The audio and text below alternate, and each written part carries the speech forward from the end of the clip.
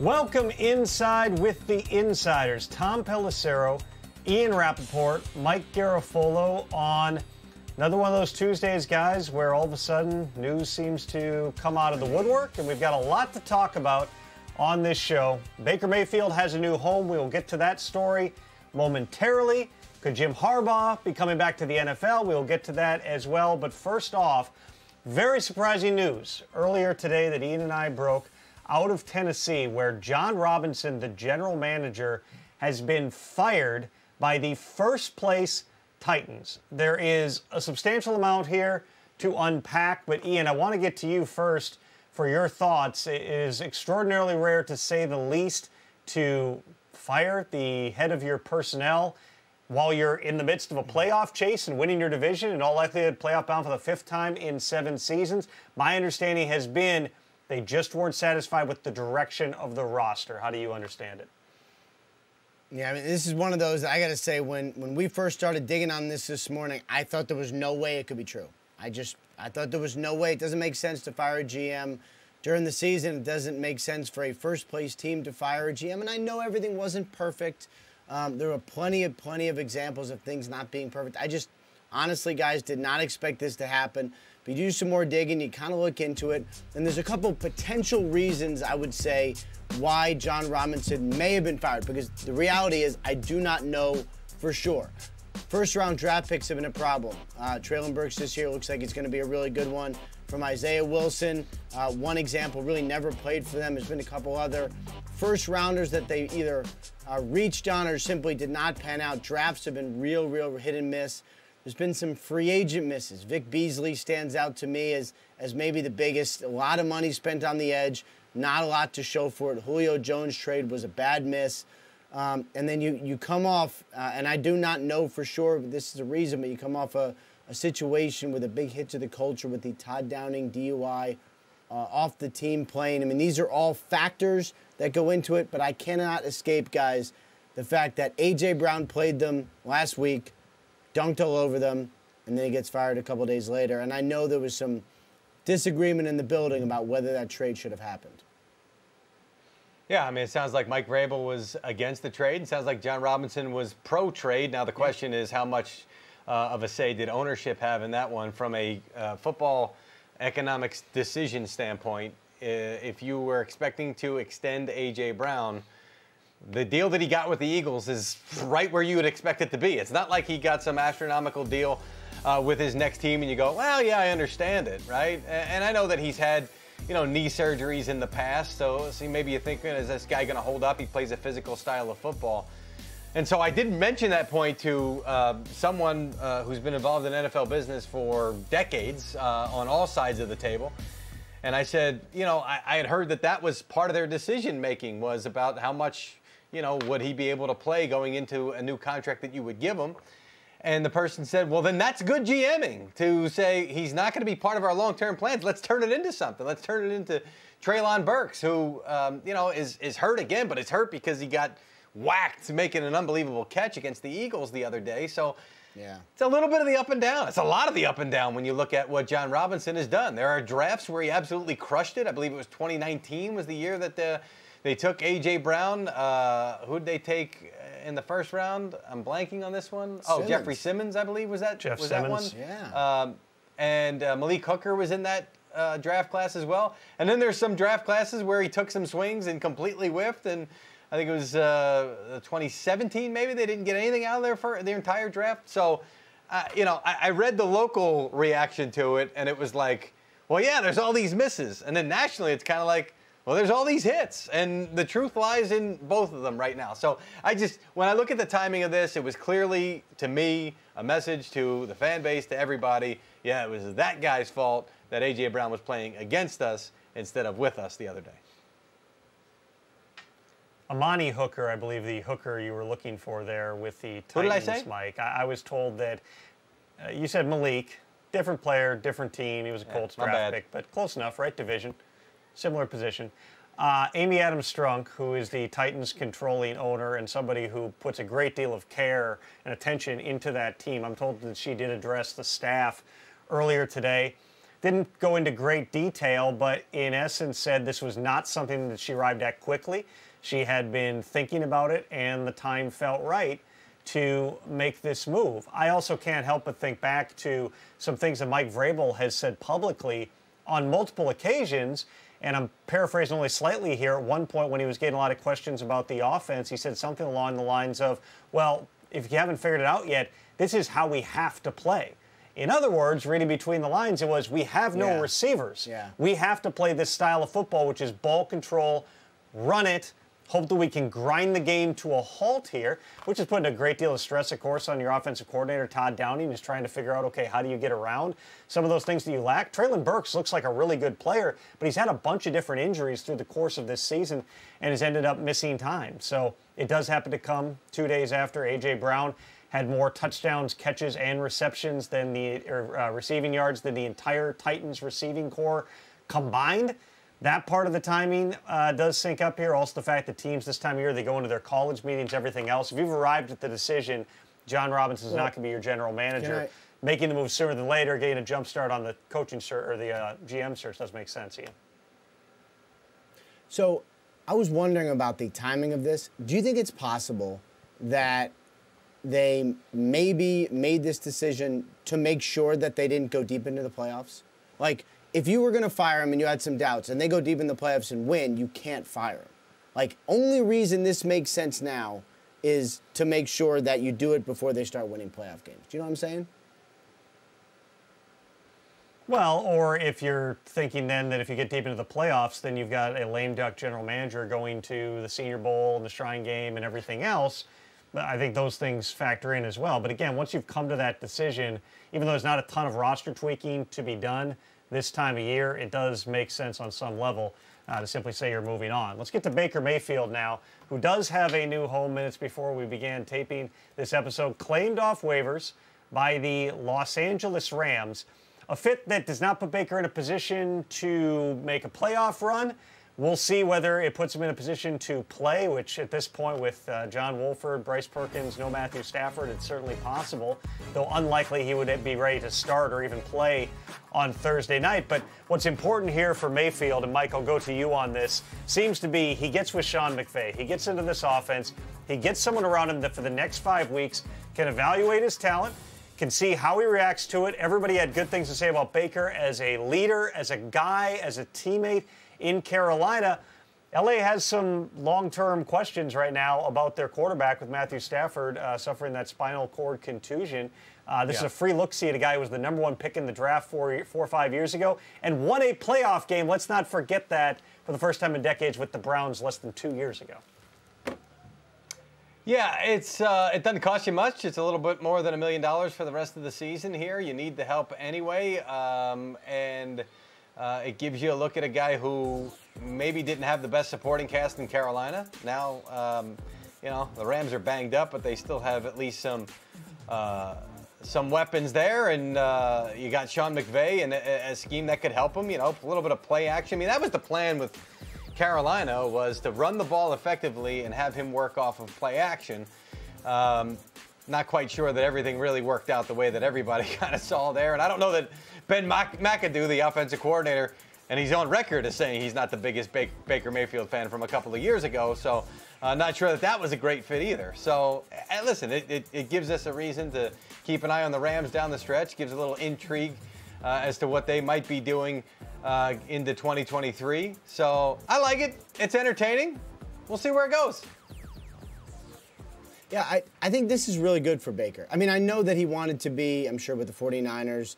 I know he wanted to be in a team that was, poised to make the playoffs. The Rams obviously are not.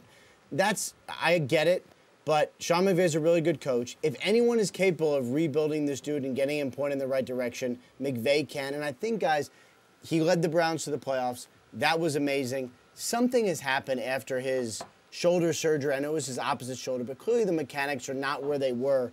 He now lands in a really good place, not just with McVay, but also right by some of the better quarterback tutors around, all seem to be based in California.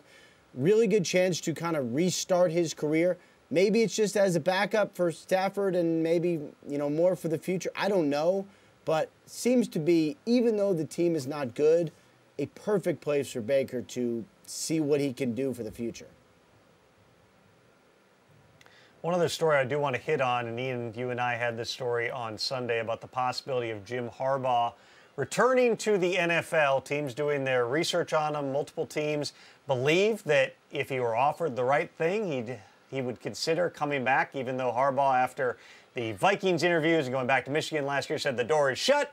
The NFL is trying to reopen that door here. I look at Indianapolis, where he was a member of the Ring of Honor, even though, if I'm not mistaken, he had a losing record as a starting quarterback with the Colts, but somebody that people there have an affinity for as captain comeback.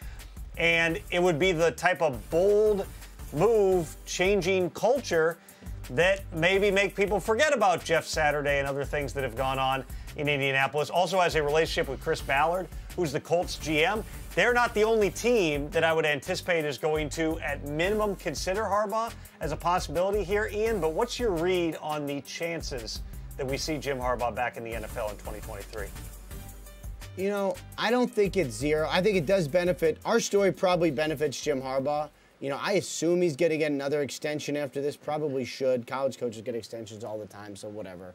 But I'm sure that this gives him more leverage. So I'm sure he's not against us writing this story. But I think there's a non-zero chance that he heads back to the NFL.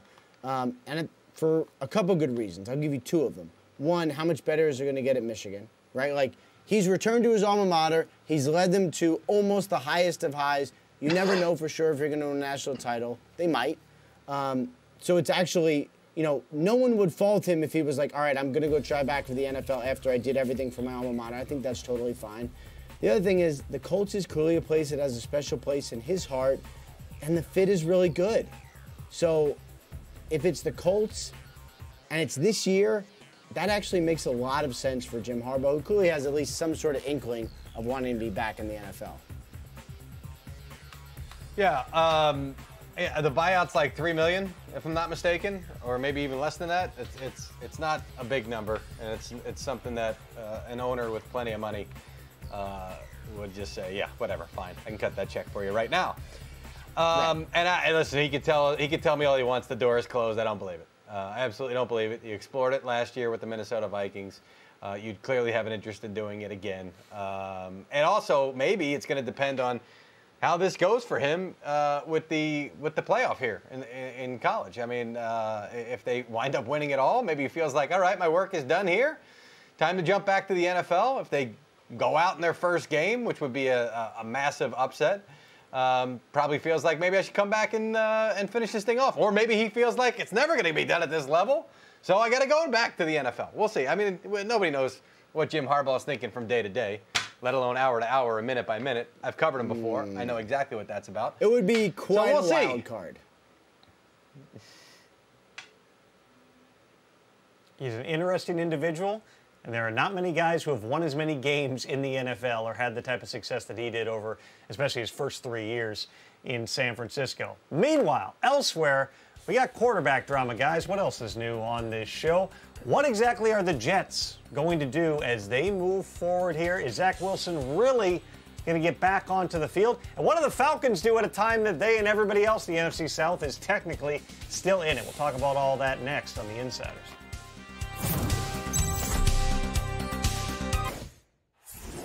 Let's go! But the biggest gain, they get back Zach Wilson. Zach Wilson for the touchdown! The Jets are coming to your house. Razzle dazzle! And winning in front of you. Terrific drive by the Jets. And who's next? The Jets are going to win it! They're not afraid of anybody. The Jets off to their best starts in 2010.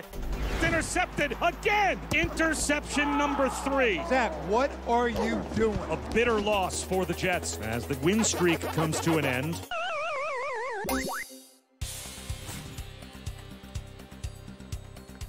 It's been a year for Zach Wilson, who is continuing to work behind the scenes with the Jets to try to smooth things out from a mechanical perspective. I talked to Robert Saleh on Sunday before the game, and he said, you know, Rob Calabrese, who's the quarterback's coach, spending all kinds of extra time with him. So is Mike LaFleur. That's all hands on deck to get him back to being what we know he can be. But for now, guys, let's go inside the drama with exactly how this whole thing plays out for a Jets team that took the Vikings to the wire last week. They've got a bunch of marquee wins throughout the course of this season. Mike, I'll start with you. Robert Saleh keeps saying the intent is for Zach Wilson to play again this season. Mike White, not terrible, not great in his second start here. Do you believe it? Are we going to see Zach Wilson at some point starting for the Jets if they remain in playoff contention here? Yeah, well, wait a second. You just threw in a little caveat there at the end right there. If they remain in playoff contention. Where are they right now? If they lose this week against the Bills, drops them even further. So I don't see them hanging in there just based on how the AFC is lining up right now. So I'm going to say that we're going to see Zach Wilson again. Forget your caveat, because I think the Jets are going to be out of it at some point. We will see Zach Wilson on the field again. Mike White's been admirable. He's not that dude. Not that Zach Wilson's been that dude, but he was drafted to be that dude. And draft position still matters in this league. It matters very much. We see it with free agents that haven't quite panned out, still getting paid to the level of their draft position. We've seen guys continue to get chances because of where they were drafted. So, the notion that we haven't or we won't see Zach Wilson take another snap for the New York Jets in our game, I don't believe that's accurate. Zach Wilson going to play again this year. Save this clip. I might be right, I might be wrong. Save it either way. I'm going to go with wrong. Yeah, definitely wrong. Because here's why. Mike, while you have no faith in the Jets, no, you have no faith in the Jets, I do. I think the Jets are going to push for the playoffs right until the end. Are they going to make it? I don't know. But I know they're going to push for it. And then Mike White's playing well. I know you don't like him, clearly, maybe because he has great hair and you don't have any hair. But he's playing well enough. Like, I don't understand under what circumstances he would play. And, you know, mop-up duty doesn't make sense. Plus, remember, he's got to be active on game day, which he hasn't been either. I know the Jets would like to play him, but the reality is, best-case scenario, they don't because they're too good and they need to keep marching toward the playoffs. Elsewhere, the Falcons also hanging in the playoff chase. The NFC South would have been really wide open if the Bucs hadn't rallied the other night. Every team would have been within, I believe, one game of first place at that point. Instead, Tom Brady finds a way, takes them down the field a couple of times. They get a big win. Now the Bucs firmly in control at 6-6 of that division, but the Falcons still in it here. Arthur Smith, for the first time, I know he said recently there is no quarterback situation. Well, now, after a few more losses, saying that every position is up for debate. Ian, I go to you. Man. At what point, if at all, do we see Desmond Ridder starting in Atlanta?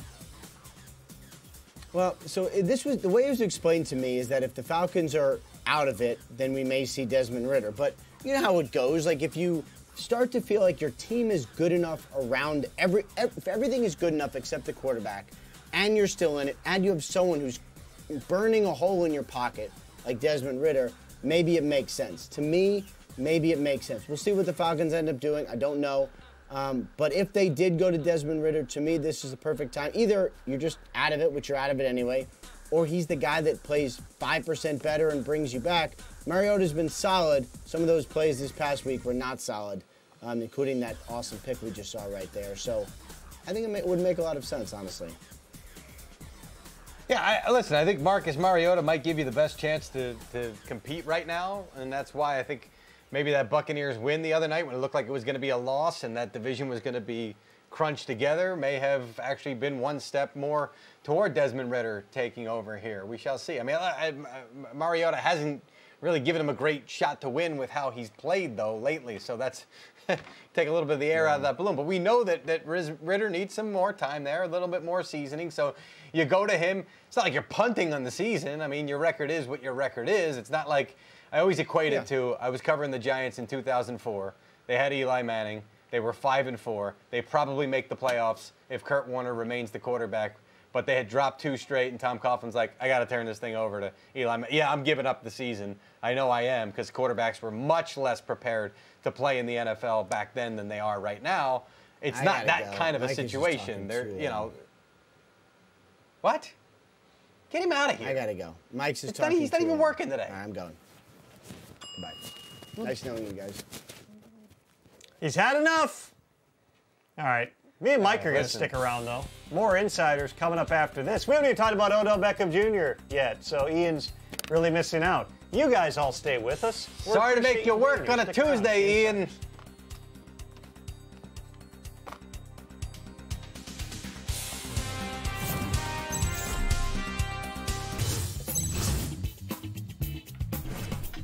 Dak Prescott said Odell Beckham Jr. is a sweet guy. Well, Trayvon Diggs, Micah Parsons still dragged him down to courtside seats. Sorry, Odell, no sweet for you on this one. But everything else, quite the recruiting visit to Dallas, which raises a question, Mike, before we even get into where Odell potentially could land here. If you were getting wined and dined on a recruiting visit, where would you want to be taken? What would you like to do?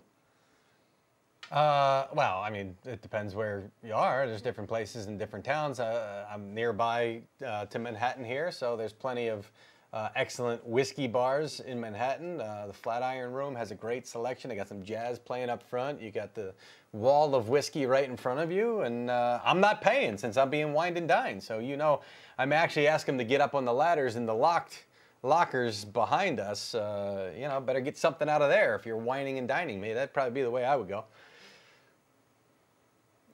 That's probably the one time, right, that you don't have a salary cap violation if you're entertaining a free agent. You can go to the top shelf. You can open up whatever you want, $10,000 bottle, whatever you might want to do. It's all, the world is your oyster at this point. All right, give me a snap reaction here, Mike, based on where this is played out. Odell's taken the 3 visits now. Who knows, there could be additional ones. We've been talking for weeks now about the reality that it's the, second week of December almost here. It's getting close to the end of the regular season. The odds that Odell can ramp up and really contribute in 2022, at least before the playoffs, kind of get slimmer and slimmer the longer we go. How does this all end? How does it end? You got 1 minute. Yeah, the consensus is he's not going to be contributing for a team before the playoffs. And it's funny, it's like the Cowboys were gung-ho, and then they had the medicals, and it's like, whoa, wait a minute. Whereas Giants and Bills, I sense skepticism to start, right? And it was almost kind of like, oh, okay, yeah, you know what? If it's an option for us as we get closer to January, then yeah, we'll explore it. So, Snap, I think he signs with either the Giants or with the Bills or the Cowboys. I'll be surprised if he's a Giant. And I think it's maybe right before the postseason or right into the postseason before that happens. I thought this was going to happen quickly. I am off of that now. And in either case, if it were the Bills or the Cowboys, unlike the Giants, you're not joining a team that really is starving for production at the wide receiver position. This would be very much an insurance policy and one more weapon that you could integrate as you get into January and try to manipulate some of those matchups, which is exactly what the Rams did last year. Thank you very much to everyone for joining us here on The Insiders. We are on every Tuesday, Wednesday, Friday, 8 p.m. Eastern Time across all FAST platforms. Also catch every episode on demand later at the NFL's YouTube page. For Mike Garafolo and Ian Rappaport, who once again didn't stick around for the end of the show, I'm Tom Pelissero.